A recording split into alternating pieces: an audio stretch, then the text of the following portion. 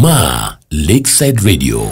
We dissociate ourselves and condemn in the strongest terms possible the acts of Mr. MacKenzie.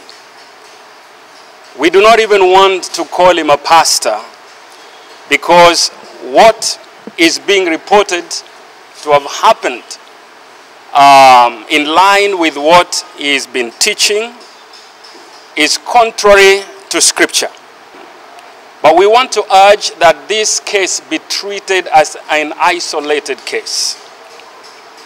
There are laws in this country that can actually be used and enforced to take action against Mr. MacKenzie and any other person that may use religion or the church to advance their heinous acts. We want to reiterate that whatever happened in Shakahola is an isolated case. And it will be very unfortunate if the whole church in this nation is lumped together and condemned for what is happening or what has happened in Shakahola. Tunajua kwamba tunao maadui zetu, watu ambao kazi yao ni kusimama na kukashifu Ukristo.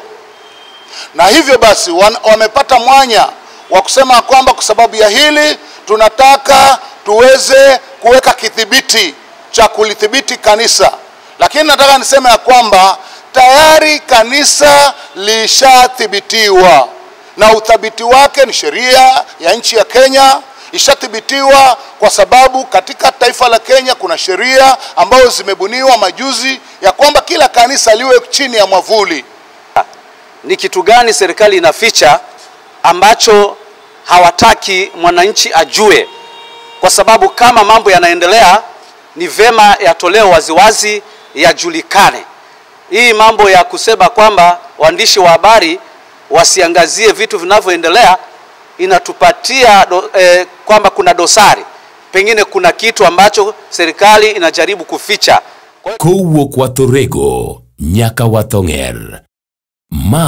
Lakeside Radio 88.8 FM. Duond Oganda.